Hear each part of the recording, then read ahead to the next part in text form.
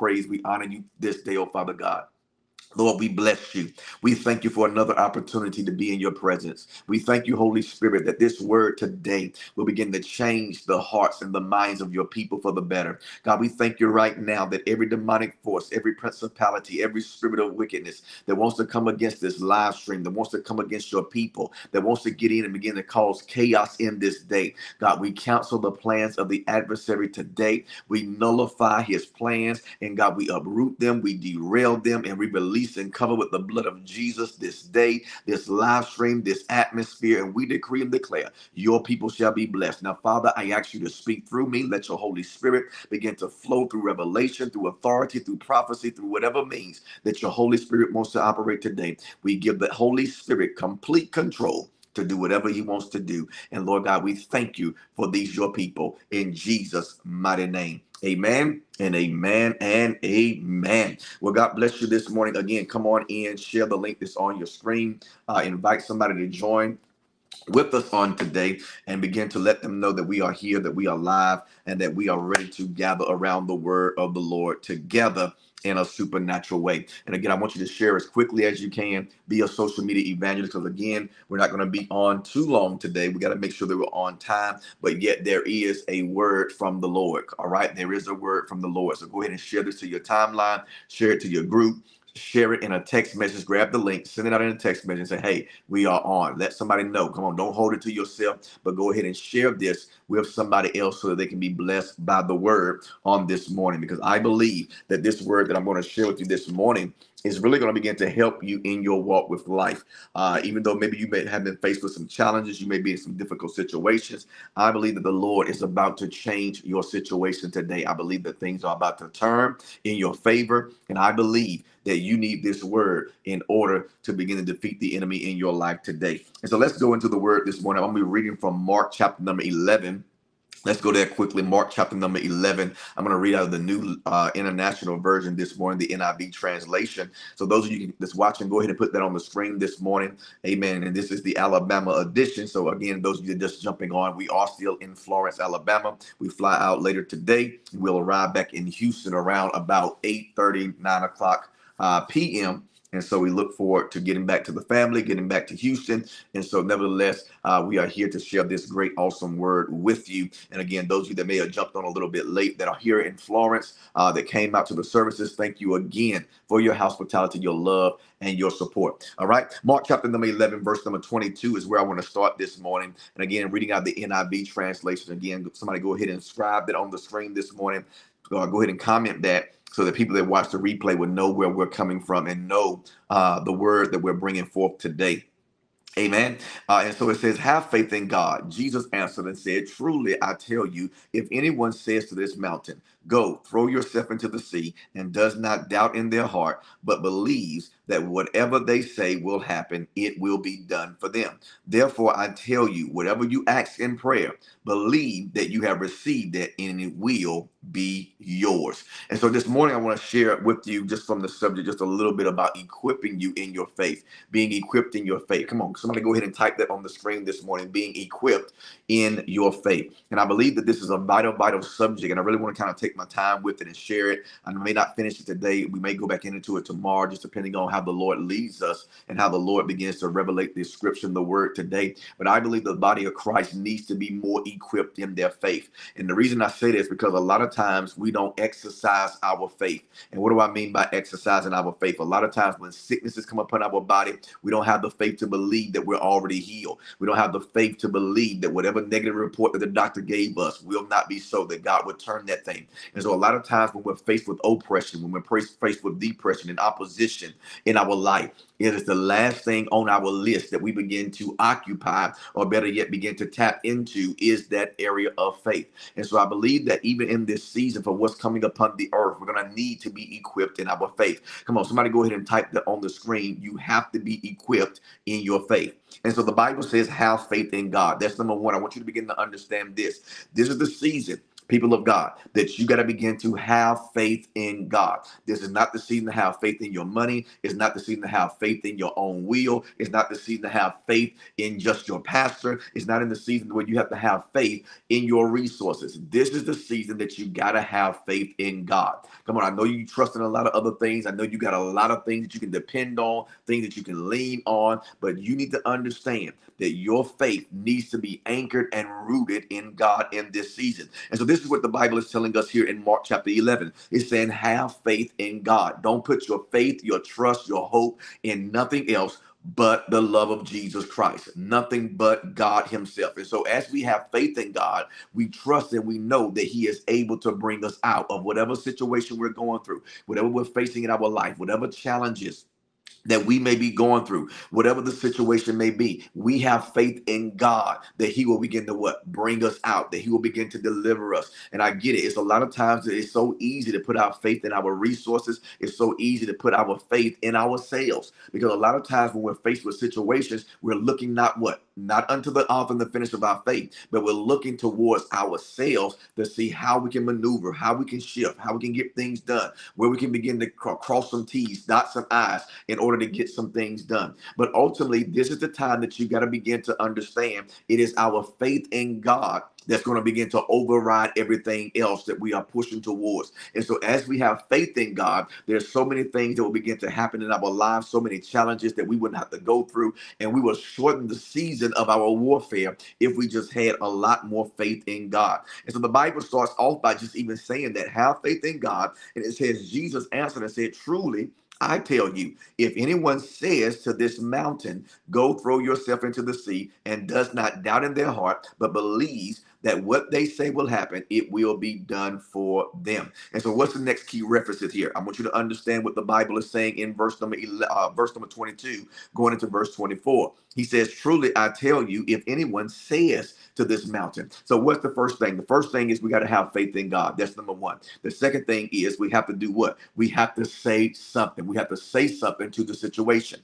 And a lot of times, this is the most ineffective area that the body of Christ begins to operate in, and that is not speaking to their mountain, not speaking to their situation. Because why? When sickness comes upon your body, we're oftentimes coming into agreement with it. When we have a symptom come on us, you may be walking out at night and in some cold air, and the next morning you got a cough. The next morning your throat is scratching. And what is the first thing you say? I hope I'm not getting sick. I hope I ain't got COVID. I hope I ain't got this. There's a lot of things that come through your mind. You start speaking towards the sickness or the pain. But we need to start speaking and saying something to the mountain. And so whatever comes your way, even if it's just that simple example I just used, where you feel like your throat is getting scratchy, you feel like something is going on, and you say, man, I hope ain't no cold coming on me, no flu. That ain't what you say. You start speaking and saying, whatever's trying to come on me, I bind it in the name of Jesus. It's not going to come to pass. It shall not be so. And so we need to learn to change our language, change our what? Confession of faith. Because he says, truly, I tell you, if anyone says to this mountain. And here's the thing. A lot of us think that we can't say to the mountain because of who we are and where we come from. But the Bible says whosoever. He says it's anyone, which means it's no respect of a person. So it doesn't even matter if you're a sinner. It doesn't matter if you're a saint. It doesn't matter if you're a preacher. It doesn't matter if you're an apostle. It doesn't matter if you're an evangelist. It doesn't matter who you are. God is no respecter of person. He's saying anyone. That means whosoever can have what? Whatsoever. And so whoever you are and whatever you've been involved in, God is saying today, truly, I tell you, if anyone says to this mountain, go and throw yourself into the sea. But here's the next thing it says, and does not doubt in their heart, but believes that whatever they say will happen, it will be done for them. So catch this. Let's go back and recap. The first thing is have faith in God. Number one. Number two, you got to say something to your situation. You got to speak to your mountain. And I'm not talking about speaking in agreement. I'm talking about coming against whatever that thing is. And then watch this. You have to give it an assignment. Come on, that's point number three. You have to give it an assignment. It does you no good to have faith in God and speak to the situation and do not give it an assignment. Do not tell it what to do. The Bible says, he says, go, it says, say to the mountain, go, throw yourself into the sea. What is that? It's giving direction. And so when you find yourself in a situation, you have to give that situation direction. You got to begin to tell your problem where to go. You got to begin to tell your situation where to go. And oftentimes we don't begin to give our situation an assignment. We just sit there and just say, you know what? I cancel it in the name of Jesus. Okay, you canceled it, but where is it still at? It's still in your midst. It's still where you are. It has not left your life. And this is why we speak against certain things, or better yet, we say the blood of Jesus is against you, all these different types of things. And yes, it begins to release the pressure from our lives for a moment. But what happens 2 or 3 weeks later? What happens a month later? We find ourselves going back into the same situation, back into the same things all over again. Why? Because we never gave that situation direction. And this is why we got to understand the power of our words. This is why we got to understand that there's power of life and death in our mouth. And we have to be careful what we are speaking. We have to be careful what we are decreeing. And we have to be careful what we are releasing out of our mouth. And so as we have faith in God, we have to speak or say something to the situation. That's number 2. Number 3, you have to give it an assignment. You have to tell that thing where to go. You got to tell it what to do. You got to tell it to exit your life. And when you tell it to exit your life, you have to be specific about these things. And this is the thing you got to understand. When it comes to the things of God, you have to be intentional. It's not enough just to begin to say, I bind the spirit of lack off of my finances. Okay, you binded it, but guess what? And you may experience an unexpected check in the mail. Maybe money started coming into your life. And then all of a sudden, 2 months later, you're back in the same situation you was in 2 months ago, or 1 month ago, or 2 weeks ago, or a few days ago. Why? Because you never gave lack an assignment. You never cast lack out of your life and tell it where to go. Y'all remember that story in the Bible when Jesus went and cast the spirit, the unclean spirit, out of the boy, and he sent it into what? He gave it an assignment. He sent it not just into the air, not just into the camp where the people were. He sent it where? Into the swine.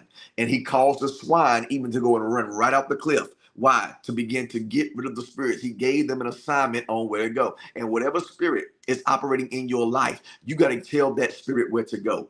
Listen, you may not have no pigs that you can send that spirit, that unclean spirit into, but you need to send that spirit somewhere. Send it out of your house and command it never to begin to cross the threshing floor of your house ever again. Come on, you got to be specific when it comes to spirits. Because here's the thing. Yes, you have the authority. Yes, you have power. Yes, you have dominion to begin to tell the spirits where to go and what to do. And they have to obey. Because even what the disciples say, Lord, even they obeyed. Even the demons obey in your name. When we cast them out in your name, they obeyed. They listened because you've done it in the name of the Father. You've done it in the name of Jesus. So at the name of Jesus, they have to obey. And so what it is, they obeying what you're saying, and they're doing exactly what you say. All you told them to do was to loose you for a moment. And what happened? They loosed you for a moment. Because we're not specific in our prayers, we're not specific in our decrees, and we're not specific in warfare. And a lot of us do not understand, and this is the area we have been not equipped in. We have not been equipped in the area of warfare. Many people don't even believe that demons exist. But many people don't even believe that hell exists. Many people don't even believe in dark powers, witchcraft, and manipulation. But these things are real. And if the deeper you get in the anointing, the deeper you get in Christ, you'll begin to see these things happen in your life. And you'll begin to see a lot of these things are true, they're real, and then you have to begin to understand how to deal with these spirits. And so in the Bible, it says in Mark chapter 11, verse 22 through 24, he says, if anyone says to the mountain, go, this is the assignment, throw yourself into the sea. Now, why is it that he says, now I want you to catch this real quick. Why is it that Jesus tells us this? And he says, tell it to go, throw yourself into the sea. He says, whoever says to this mountain, there's an underlining prophetic demonstration that is taking place here in this word that I think a lot of believers miss. because a lot of times we just holler, scream, and shout because we're able to give instructions and begin to say a thing, and we say whatever we ask in prayer, I'll receive it. I'll have whatever I say. That's the part we take away from this scripture. I can have whatever I say. Yes, you can. But here's the thing. You got to be specific in your assignment. Come on, everybody, go ahead and share. Everybody that's coming on this morning, I see there's about 600 of you watching collectively across every platform. Go ahead and share real quick. I'm only halfway through this message. I know I've got a short period of time, but please go ahead and share the link that's on your screen. Watch this. He doesn't just say, I'm going to remove the mountain out of my life. Go and sit on another plane. What happens? He says, whoever says to the mountain, go throw yourself into the sea. This is very prophetic here because you got to understand, why is it that the mountain needs to go into the sea? The reason why is because when you are sending out spirits, when you are sending out whatever the situation is you've been in your life, you have to send it into something that is big enough to hold your issue. Watch this. So he says, be cast into the sea. Why? Because the sea is the only thing that can swallow up a mountain. Are you with me this morning? And so when you are casting out whatever you're casting out, whatever the spirit is, whatever the situation is, are you sending it to a place that is able, or better yet, has the capacity to hold your situation? And so he says, go throw yourself into the sea. And he says, and if you do not doubt in their heart, but believes that whatever they say will happen, it will be done for them. Now, the good thing I like about this is you don't have to lift a finger. All you got to do is open your mouth. He says, if you just open your mouth and say to the mountain, be thrown into the sea, throw yourself into the sea, and does not doubt in their heart, but believes that whatever they say will happen, it will be done for them. This is the part we shout about in church, that I can have whatever I say. And this is the thing, but you cannot begin to doubt. Are you with me? And a lot of us, we believe that God can heal, but we also doubt that God can heal. We believe that God can deliver and set free, but we doubt if he can really do it. And so we have to get rid of what? The spirit of doubt. We have to remove doubt, because anywhere that there is doubt, there cannot be a miracle. And this is why you don't see a lot of healing in churches anymore. You don't see a lot of miraculous power being released in our churches anymore, because a lot of people doubt the very power of God. You can have somebody walking in on crutches and say, do y'all believe we can heal? Some people just spectating, they're not really believing. And this is why we don't see the manifestation of the healing that is preached about in the Bible. And this is why believing is so important. You have to believe in the power of our God. And this is why you have to be in an atmosphere with like-minded believers. Because if you are in a room of people that don't believe in healing, that don't believe in the power of God, that don't believe that demons exist, you're gonna have a hard time casting out. You'll have a hard time seeing the miracle in that atmosphere, because they limit what they can do. And it's almost like Jesus. Jesus was limited to what he could do in his own region. Why? Because they did not see him as the Messiah. They only saw him as Mary's boy. Are you listening to me? So they did not believe to the level of those that met him as the Messiah. They believed on the level of how they met him as, that's my cousin, that's Mary's boy. That's that, I know them. That's the one that was in the manger. Because why? He got no honor in his own hometown. And so the Bible says he could do what? Not many miracles. And so what's the reason? Did it make Jesus less anointed? Did it mean that he could not operate in miracle signs and wonders? No. It was based on the level of their belief, because of how they received him, because of how they saw him. And this is why people in your circle, come on, I'm not saying not to associate with people of low level faith, but when it comes time to you getting things done, when it comes time for you to begin to speak and shift things concerning your atmosphere, you need people to come into agreement with you that has faith and that believe in the same direction of your belief. You don't need people standing around spectating, saying, oh, can he heal? Let me see if he can heal them. Let me see if this is going to work. Let me see if this thing is real. No, I need you believing not in me, but believing in the power of God. And when we all get on one accord and believe in the power that we're supposed to be operating in through Christ, that's when we begin to see the miracles. But when you have doubt, and this is what we got to get out of the sanctuary, this is what we got to get out of our churches, is the spirit of spectatorship. A lot of people just come to spectate, just to see what's going on. Are you listening to me? And I witness this in every service I go to. And I even see portions of it here in Alabama. There were some people that missed out on miracles because they just came to see a man. They heard about a prophet that was coming from Houston and they wanted to come and see. Why is a prophet coming to an AEM, what is it, honey? AME church. Are you listening to me? It did not make sense. But God was trying to do something and establish something in the spirit. And so when you have a spirit of spectating, okay, help me, Holy Spirit. When you have a spirit, I just want to see what's going on. I just want to see what's all the hype about. The hype is about Jesus. And I'm telling you, when we get to a place when we move the spirit of expectation out of our atmospheres and put our focus on Christ, we'll see the miracles that we talk about in the Bible. We'll see the blind be able to see. We'll see the lame be able to walk. We'll see the dead in Christ begin to rise up. Where's the miracles that Jesus performed in the Word? And here's the thing. We can't say that we're not supposed to be doing those kind of miracles because Jesus says, greater works shall thee do. So where is the great? I'm talking about. So when Jesus caused the blind to see, the deaf to hear, the lame to walk, the dead to rise, we're supposed to be doing greater. Come on here, somebody. We're supposed to be doing greater works. And we're not even doing the basic work. Are y'all with me this morning? There's a lot of churches on every corner. How many miracles are being produced in them? There's offerings being raised in every single one of them. But how many bodies have been raised? Y'all ain't talking to me this morning. Hallelujah. You can praise him in the background, honey. Go ahead and get your deliverance, get free over there. Amen. Praise the Lord. I'm telling you. But we're so geared, this church, this church, this church, this church, this church. And we make up the ecclesia, the whole entire body of believers. But where is the greater works that ye shall do, says Jesus? We don't see them in our churches. Why? Because everybody has a motive now coming to church. Even from the pulpit, there's a motive, there's an agenda. And we have gotten so far away from the kingdom agenda that we are missing the moves and the works of God.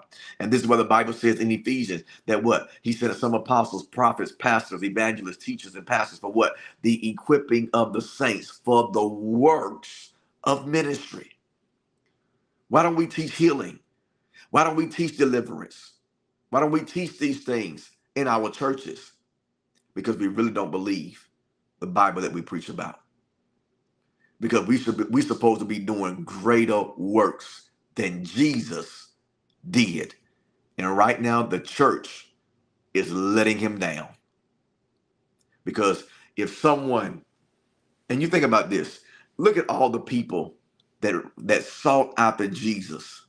And you know what? I believe, thank you, Holy Spirit. That's why I love what God is about to do at Breakthrough Harvest Church, and I can feel it, but I can't share it with some of y'all because some of y'all just start looking just to see if I'm saying it's true. But you're going to see some difference in Breakthrough Harvest Church. It's going to attract people to God, not to men. When you put Christ back in the center and begin to get on one accord and operate in the miracle signs and wonders that the Bible preaches about, you won't have a problem growing your church. People lined up because they wanted to be healed by Jesus. Look at the woman with the issue of blood. That woman pressed her way through the crowd just to touch the hem of his garment. Why? Because she believed that she would get healed. Where are the people that are lining up outside of your church saying, I want to be healed? And I believe today, Breakthrough Harvest Church is going to live up to his name, that I can come to this church and get a breakthrough in any area of my life. Not wait 5 years to get it. But I'm talking about when I show up, my faith is so in tune with what God can do through this ministry that if I can just get in the atmosphere, that by the time I leave this service, what I need will be available to me. And here's what we say. Well, God maybe can't do it. Maybe it ain't meant for God to do it. No, listen, let me tell you something. When we get into that place, Jesus did not turn anybody away who wanted to be healed. If they pressed and he saw their faith, that's why he said, it is your faith that has made you what? Whole. It is your faith. that causes you to be healed? Where is our faith? It ain't the faith that the pastor got. It ain't the faith that Jesus has. It's the faith that you have. That you come and you say, you know what? I believe that what I need is in this atmosphere. But we don't come with that expectation faith. We come with that spectator faith. Let me see what they wearing today. They wore some nice shoes last week. Let me see if I can get me a pair that's better than them. And I'm worried about how this church dressed. We worry about the dumbest things in church. And I hate to say it like that, but we worry about the dumbest things when it comes to the ecclesia. We worried about, I don't have nothing to wear to church. What if I don't dress like them? What if the color of my skin is different? Listen, we worried about too much stuff when we need to be worried about Christ. And this is why we don't see miracles in our churches the way we saw in the Bible, because we have too many forms of what we think ministry, church is supposed to look like. Huh? Am I frozen? Can you still hear me? I may be frozen. All right, I think I'm frozen, but as long as y'all can hear me. It's just the enemy, because the enemy don't like what I'm talking about. But he's gonna be all right. He's gonna be all right. Am I still frozen? You guys let me know if I'm frozen. Those of you that's online, maybe it's just on it may be our devices, because of the thing. I don't think I'm frozen now. Let me see. Let me see if I'm still okay. I'm not frozen. All right, we're good. Well, maybe I am frozen. Am I frozen? They said we can see it here. Okay, I'm frozen, but y'all can hear. All right. All right, the devil ain't gonna keep me still. He'll be all right. Glory to God. And so, yeah, I'm not sure how to get it back on or off. Let me see if that works. Okay. All right, let's still hear me. I'm just showing my camera now for whatever reason. All right, so y'all can hear. Praise the Lord. That's why you got to be that long. The word of God is what's gonna last, not the visual. That's why I told that's the Holy Ghost. You see what I'm saying? The perspective, what you're looking for, you don't need to see it. You need to hear it. You need to be able to hear the word. The word of God is the most important thing, the most relative thing that you can ever receive. All right, and so it's back. Oh, okay. I can't see it on my screen, but they said we back. All right, well, praise the Lord. As long as you can hear me, and if you can, those of you that can see me, praise the Lord. You can hear me, you can see me. All right, and so I'm not gonna have time to give y'all all these points. I know I'm not. I'm not even gonna give you all of them because of the time. But I'm gonna share some things with you. I might go back into this tomorrow about faith. But let me finish this right here in the scripture, and then we'll pick it back tomorrow. We may come back from the same scripture tomorrow. If anyone says to this mountain, go throw yourself into the sea, and does not doubt in their heart, but believes that whatever they say will happen, it will be done for them. Here's the thing. You got to believe that it's going to be done. All right. I know I'm frozen. If I'm frozen, as long as you can hear me, hear the word, we're still going to begin to move forward. Everything's going to be all right in just a moment. We only got about 5 more minutes anyway. All right. It will be done for them. Therefore, I tell you, whatever you ask in prayer, look at what it says, whatever you ask for in prayer. Here's another problem. We are asking for things, and here's why we haven't received them. Because you are asking for it absent of prayer. I think we're back. We're not frozen anymore. We're back. God gave us back. All right. Because we have authority over the enemy. Watch this. He says, therefore, I tell you, whatever you ask for in prayer, believe that you receive it.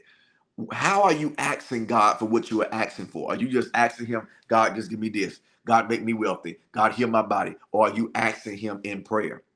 Because there's a way that you come to God in prayer. We talked about this. Our Father who art in heaven, the Lord's Prayer. It's talked about that in every translation of the Bible. Matthew, Mark, Luke, and John. You can find it there. The Lord's Prayer. And so the Bible says it like this. Whatever you ask in what? Prayer.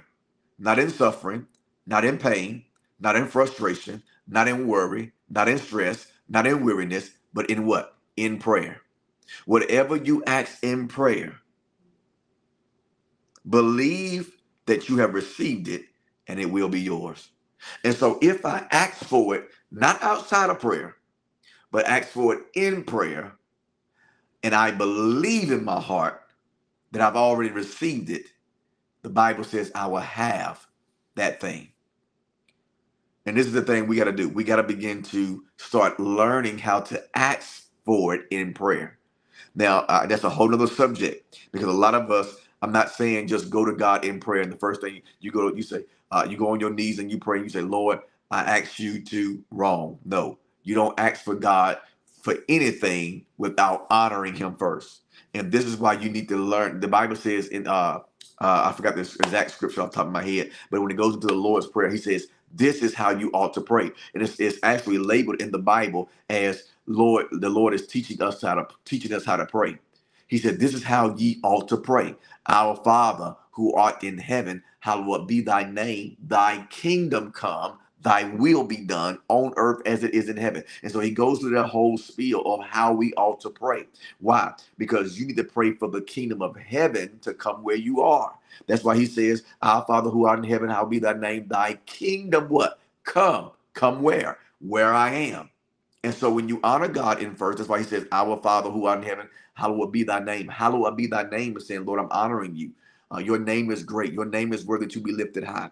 And so as you are in prayer, it is after you've honored God, you've reverenced him, you've asked him to forgive you of all of your sins, you have repented, gotten yourself in a place of humility. Then you can ask God, ask him for whatever you desire in prayer.